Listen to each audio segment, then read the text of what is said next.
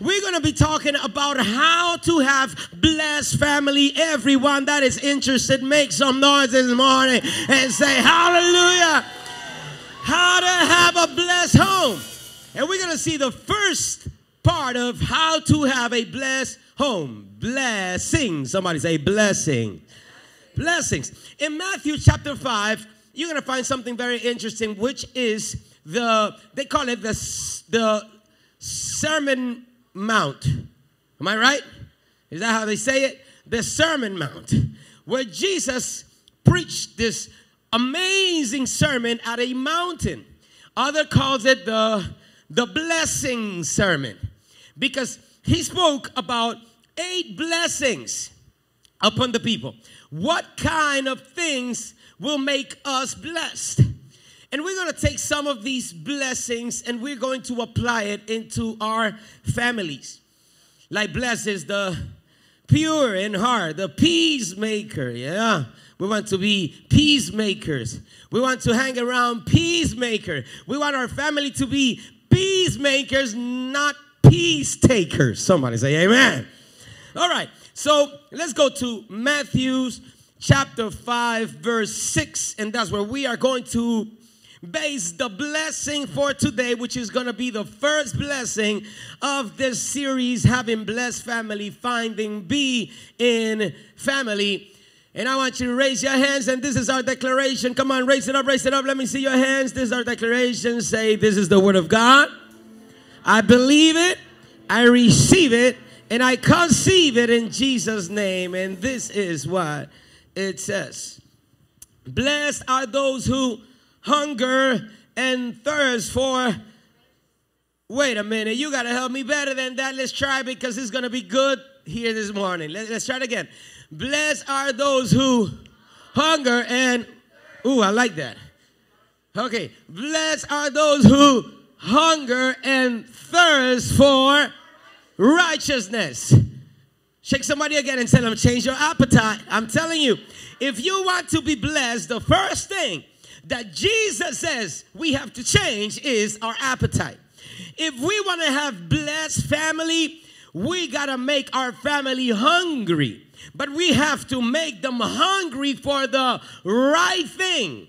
We have to hunger and thirst for righteousness. Okay, so it is our job to hunger and thirst for righteousness. It is God's job to fill us up. Because it says, blessed are those who hunger and thirst for righteousness, for they will be filled. All right? They will be filled with righteousness, and we will be blessed. Raise your hands just for a second. Father, I thank you for today's word you're going to be speaking into our hearts.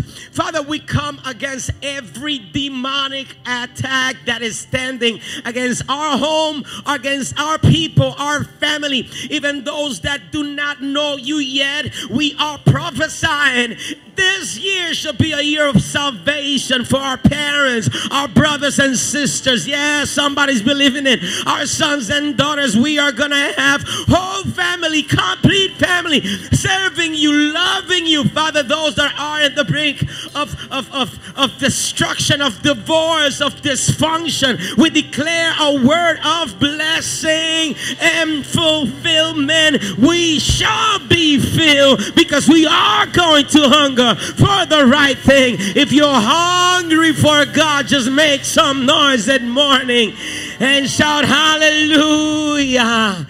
Yeah, so raise your hands, raise your hands, raise your hands, raise your hands. I want you to say, my role is thirst for God. Okay, that's your role. God's role is to fill you up. Huh? God is not going to fill you up, nor your family, nor your future, if you don't hunger and thirst for righteousness. And it is possible to change our appetite, people. Because we got to ask ourselves, what are we hungry for? What is our family? In my home, what do we hunger for? Let me ask you, in your home, what do you hunger for? Huh? Maybe, and let's be honest, come on. If you answer, don't answer me, but please answer that question to yourself. In your home, what do you guys hunger for? Huh? Maybe the most things they do at your home is watch TV. Maybe you hunger for TV. Maybe everybody is in social media 24/7 and they just disconnected when they're not sleeping. Yeah, maybe you even sit at the table to eat and everybody's on their phone and nobody's looking at anybody's faces. You are hungering for social media, for Facebook, for Twitter, for maybe the family's hungering for attention, huh? Or for looks, just for a look. Okay, come on, guys. You know we gotta look like a Christian family. You know, I mean, we're about to get to church, guys. Okay, and you've been cursing the whole way. Who am I speaking to this morning? Come on. And now you're entering into the doors and you just put the face, the Christian face. All right, guys. Come on. Oh, praise the Lord. Oh, sister, come on. It's all good to see. Oh, the Lord is good, sister. Oh, yeah. And you've been cursing the whole way. Am I prophesying today? Come on, somebody. Who are we hungering and really thirsting for? What are we hungering and really thirsting for? Because whatever we hunger for will fill us up. Oh, come on. I just said something, right? I hope you got it. Whatever we are hungering for, that's what we're going to get. And we're going to be filled with it. If it's crazy stuff on TV, that's what we're going to get in our house and our family. Our actions, behavior, patterns are going to reflect what we are watching all the time. Over and over is going to become part of our subconscious because that's what we hunger for. But God says if you want to be blessed, this series title is Finding Letter B in Family. Anybody could say like, well, I mean, there is no letter B in family. Well, I don't know about your family, but my family, you will find letter B in family because I'm going to have a blessed family. Yeah, baby, my family is going to be blessed. And if I want to have a blessed family, the first thing I'm going to do is make sure we hunger and thirst for righteousness. And God's job is going to be to fill us up. As real Christians, you know, real Christians, somebody say real Christianity. So let's talk about things that don't work, okay? Let's talk about, because if we're going to thirst, like really thirst and hunger for God, for righteousness, we got to do it right and not try to fake it along the way. So let's talk about this. Let's talk about what doesn't work. Shake somebody and tell them what doesn't work. Legalistic Christianity does not work. Somebody say it doesn't work. If you tried in your family, trust me, I've seen it over and over and over and over again, and it does not work. So what is legalistic or religious Christianity? How do we live it in our house? Well, when you have a family that just follow rules, might be a legalistic Christianity. It's not real Christianity, it's not real relationship. You're just implementing and pushing rules. Well, you know what, in this house we don't smoke. You know, that's the rule. In this house we don't chew. In this house we don't do. And we have a whole list of things we don't do in this family. And why we don't do it, Mom? Well, I don't know, but I don't know, but we just don't do it, okay? Legalistic Christianity. It doesn't work. Legalistic Christianity is going to develop rebellion in your children's heart. Come on, somebody have to help me out better than this if you know what I'm talking about. It's going to develop rebellion. Why? Write this down. Because rules without relationship lead to rebellion. I'm going to say it again. Rules without relationship leads to rebellion. I do believe in rules. Rules are necessary, but you cannot detach rules from relationship. So the number one thing in my home is not rules. It's not things we do and don't. The number one thing in my home shall be relationship. When I have a relationship, even the Holy Spirit is going to guide me on what I need to do and what I don't have to do, what I shouldn't do, because there is a relationship. So I'm going to value in my home relationship over rules. Somebody say amen. That's a good place to clap your hands right there. I don't know about you, but I'm feeling that. That is legalistic Christianity. Right? No, you shouldn't wear that. Well, why? Well, because that's what we do in this church. I mean, in this house, we don't wear that stuff. That's the rule. You're creating rebellion instead of creating relationship. Rules are important, but they are not more important than relationship. Relationship will lead you to the right following of rules. So we have on one side legalistic Christianity, but then we have lukewarm Christianity. Somebody knows what I'm talking about? You're neither hot nor cold. You're just like right in the middle. Like you are on a gray area. You are neither dark nor white. It's just like kind of floating in between. We believe in God, but you know, we go to church and I've seen it that especially in this country. Like I come from a nation, Venezuela. It's not like that anymore. But when I'm not gonna say when I was small, but when I was younger, I don't know why you always laugh about that, Sharon. It's not like you're taller than me, all right? If you have not noticed that. Anyways, yeah, in Venezuela, when I was a children, when I was younger, when I lived there, listen to me. To say you are a Christian was to say you had a contagious sickness or disease. You know, like everybody in school will bully you. Are you following me? So, but in this nation, to say you're a Christian is like anybody can say, "Oh yeah, I'm a Christian." Yeah, I'm a Christian. Of course, I'm a Christian. You know, but I know about other nations that to say you're a Christian means death. Come on, help me out. It means they're gonna get you.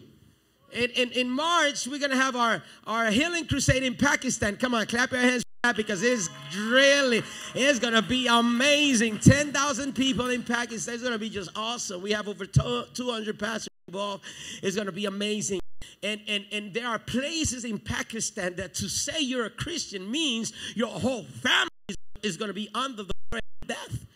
But not here, not here. Anybody here in this nation can say, actually, Christianity has become this kind of a cultural thing.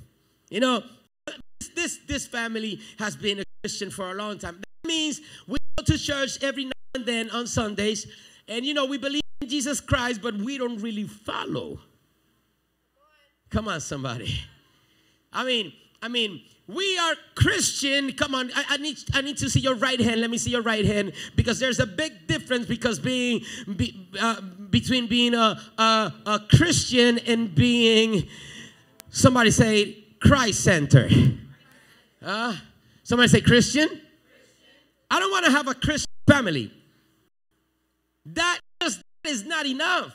Just to say that in this nation, just to say that is not enough. Somebody say a Christian family. No, not a Christian family. I want to have a Christ-centered family. Jesus is the center of this home. Anybody else with me is excited about that? We got to have a Christ-centered family. It's not only believing that Jesus Christ exists, but it is making him the center of everything we do. That's how we hunger and thirst for righteousness.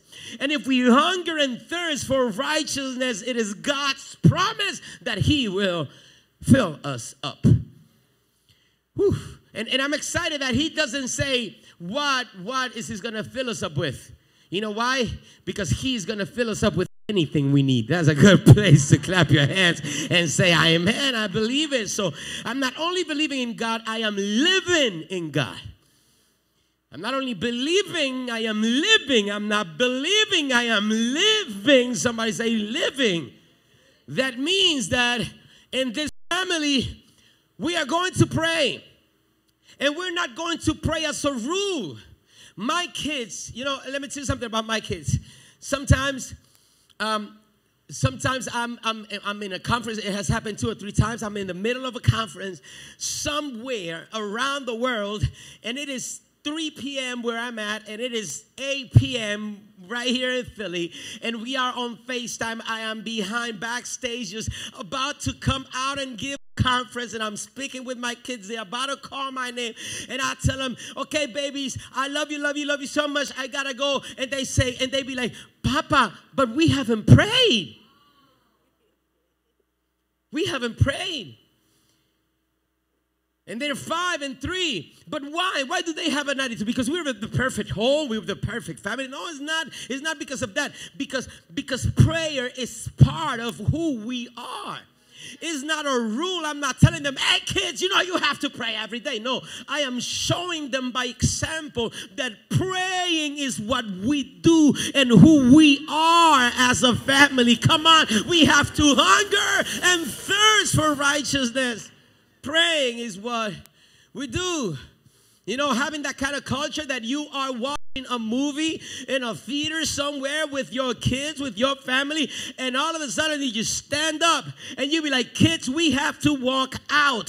And they understand that you're walking out because what you are watching on that big screen does not go in accordance to your beliefs, your lifestyle, what you do as a family. So you know what? I mean, this doesn't really go with what we are, who we are. So let's just go and let's find something else fun to do.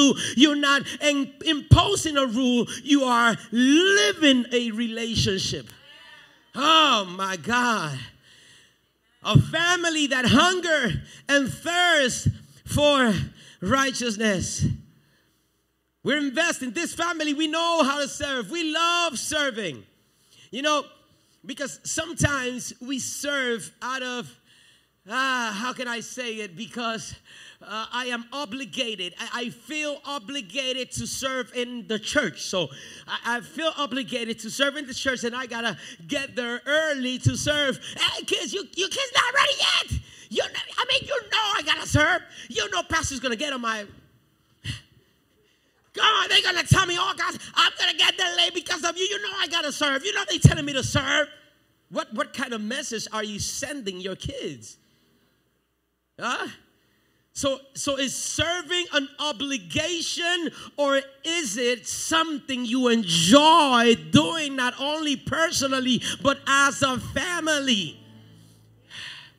You know, I have various occasions in which I have to minister to a couple because one of either the wife or the husband don't want to come to church anymore. And when I go into the root of why he or she don't want to come anymore, is because the one that is a stronger Christian keeps talking about negative stuff.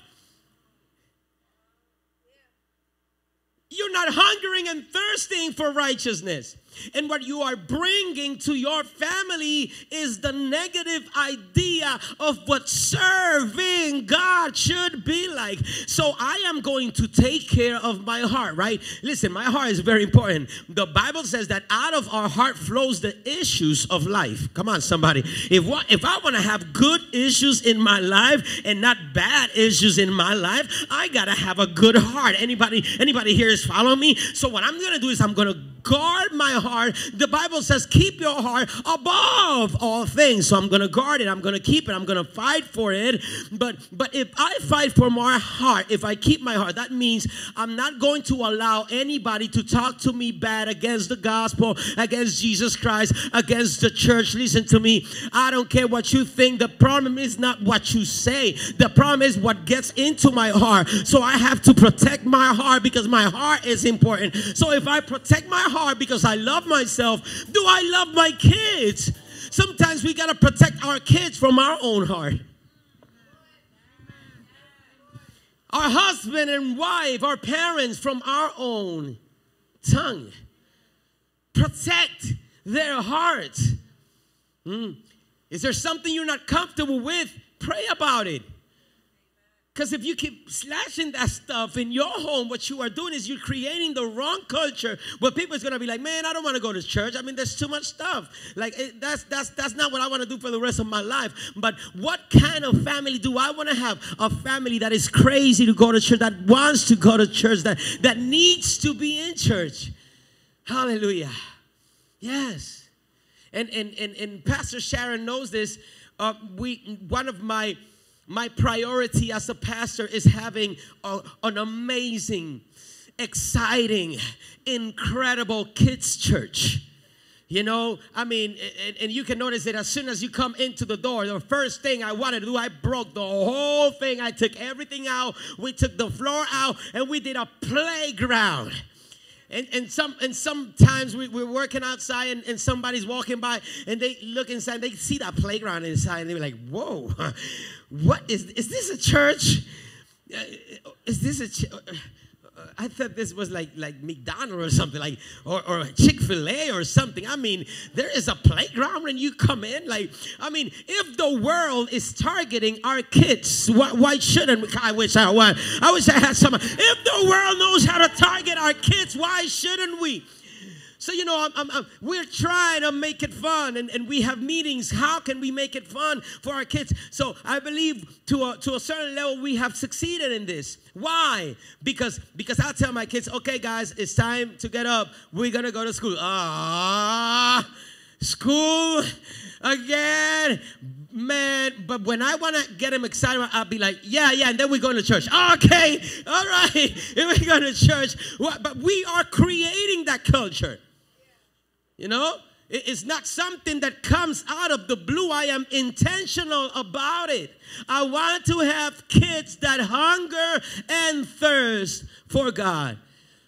They are not having a legalistic Christianity or a lukewarm Christianity. The Bible says, Jesus says that when you are lukewarm, neither hot nor cold, he will throw you out, spit you out of him. I don't want that. Do you want that? I know you don't. So, we're not just a Christian family. We are a, come on, try with me, Christ-centered family. I love what Psalm 63:1 says. You, God, are my God. Earnestly I seek you. Somebody say, I seek you. I love this part. I love this part. I thirst for you. My whole being longs for you. In a dry and parched land where there is no water. I love it. I love it because usually when we go to dry places, we tend to go away from God instead of getting closer to God. And what David is saying is, listen, when I am in trouble, when things are not going my way, that's when I hunger and thirst the most. I do not stop going to church when things are not coming my way. That's when I want to go even more because my heart thirsts for you. I earnestly wants to seek you. I thirst for you. My whole being longs for you. But wait, there's more. How about we try it this way? Instead of an I, let's kind of do a family edition. All right? And we're gonna change it for we. Can we do that? Okay, let's try it. You, God, are our God. Earnestly we seek you. We thirst for you. Our whole being longs for you in a dry and parched land where there is no water. We love you. We want you. Our family wants. Our kids wants to come. What they want to serve because they've seen me serving. They've seen me having fun while I serve. They want to serve God not because I'm imposing a rule, but because I'm showing them that by having a relationship with God, it is the best kind of life you can have. There is nothing better than that. And somebody is making some noise because they believe it with me. So you are our God. You are, come on, raise your hand. And let's try it. Say, you, God, are our God. You're our God. Oh, God, you're our God. Can we try that? Oh, God. Can you try it again? Oh, God. Can you think of how ridiculous Anything else will sound like, oh, TV. You are our God. We earnestly seek for the next series on Netflix. I gotta get my dancing move on. Come on, Nelson, you gotta teach me. All right. Yeah. Oh, Netflix. You are our God. I can wait to church to be over so I can go and earnestly seek you. Come on, somebody. Don't laugh. You know I'm saying the truth. What is really, who is really your God in your house? Huh? Who is it? Oh, car. You are our God. I can't wait to just go and wash you and give you some love and have you really clean and crispy so people can see you. You are our God. Oh, Jah. You are our God. No one else can touch my time, not even my kids. I got to work, and can't go to church every week because you are our God. Who are we really hungering and thirsting for? For whatever we are hungering for is going to fill us as a family. So how do we develop a family that is hungry and thirsty for God? 3 things very quickly before we finish. Number 1, write it down. Involve God in your daily conversations. Oh, yeah. Involve God. You know, I was saying this on Friday. And listen to me. It's not that I want to show you that we have the perfect family, because we don't. We have issues like everybody.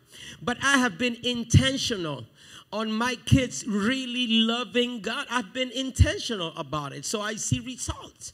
And if you speak with Shaddai, he's 5 years old. I was telling you this on Friday.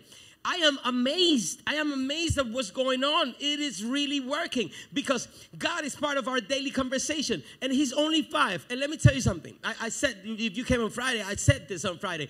We can be speaking about anything, and out of the blue, he'd be like, Papa, did you know that Jesus loves us so much? We can be speaking about video games, and all of a sudden he'd be like, Papa, did you know that if you believe Jesus in your heart, he can live in your heart? And I'm like, wow, this is really touching me. This is really blessing me. And let me tell you something. It's not that we have the perfect, pastors, that you have the perfect, you have the perfect family, but you don't know what we're going through. You don't know what kind of family we have. We don't know where we come. Let me tell you something. It is possible. It is possible. It is possible. You can make your family a Christ-centered family. What do? Involve God in your daily conversations. You're driving and you see a sunset. You don't have to be like, oh, that sunset's cool, man, right? Not involve God. Be intentional about it. Man, God gave us such a beautiful sunset today. Come on, kids, look at that. Don't we have a fun God? Look, he did all these colors and all that so we can enjoy it. Our God is fun. He likes color. He likes stuff. Involve God. You don't got to be religious about it, but involve God as much as you can in your daily conversations. You're going to be a Christ-centered family versus just being a Christian family. There's a lot of Christian families that are going nowhere. There's a lot of Christian families that are not blessed. You're not only going to be blessed, you are going to be Christ-centered and blessed in every single way. More than abundantly. Somebody shout hallelujah. The second thing I have to do is make church non-negotiable. We don't negotiate going to church. You know, it's not something that we do sometimes and sometimes we don't. No. Church is who we are. Church is what we do, and we can't live without it. We enjoy it. We enjoy worshiping God. We enjoy the whole experience. And when we are not there, something is missing. I am going to thrive. I am going to be intentional about having my family see church as non-negotiable. And I'm going to make it fun. And I'm not going to be talking about negative stuff, even if there are negative things. I'm going to pray about it, but I'm going to guard my heart and my family's heart. Oh, my God, this is good this morning. And show how seeking and serving God is fun. Come on, shake somebody and tell them, make it fun. Make it fun. Having Jesus as the center of your family, it is fun. It doesn't have to be boring. Come on, somebody. Anybody believes it with me? But I have to show it. Show how seeking and serving God is fun. Prayer is a daily routine. It's not something we do sometimes. It's who we are. Prayer is who we are. Worship is who we are. Oh my God.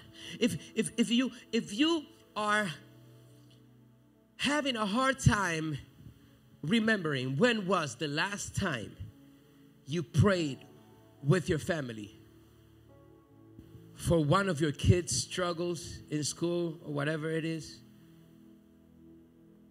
you're in trouble. You're in trouble. If you're having a hard time yourself, thinking about when was the last time we prayed as a family. And I'm not talking about, oh Lord, yes, bless this food, amen, let's eat. No, I'm not talking about that. I'm talking about prayer. You know? Like this, I've loved that prayer. This is how we fight our battles. Worshiping is how we fight our battles. Guys, come over here. Yeah, that what happened in school, that happened in school. Come on, I know how to fix it. Let's pray right now. I know Jesus is going to help you with this. He's real, you know. Let's help him out. And we show them how seeking God is not a religion, but it is a relationship that we enjoy as a family. But it's something we have to be intentional about it. Come on, shake somebody and tell them, be intentional. Be intentional about it. We have to. We have to. So quiet times are part of our culture. Worshiping God.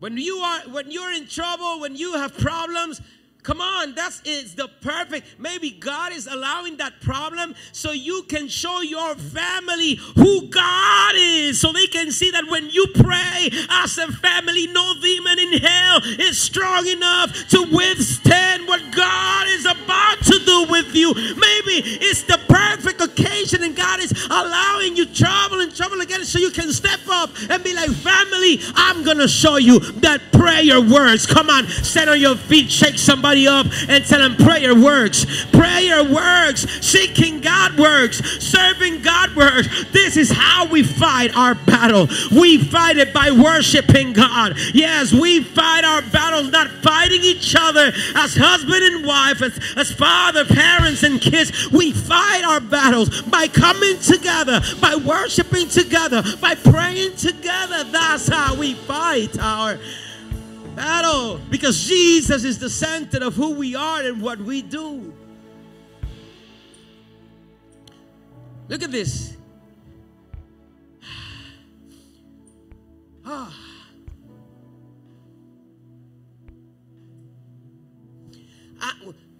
My baby girl is she's just 3 years old.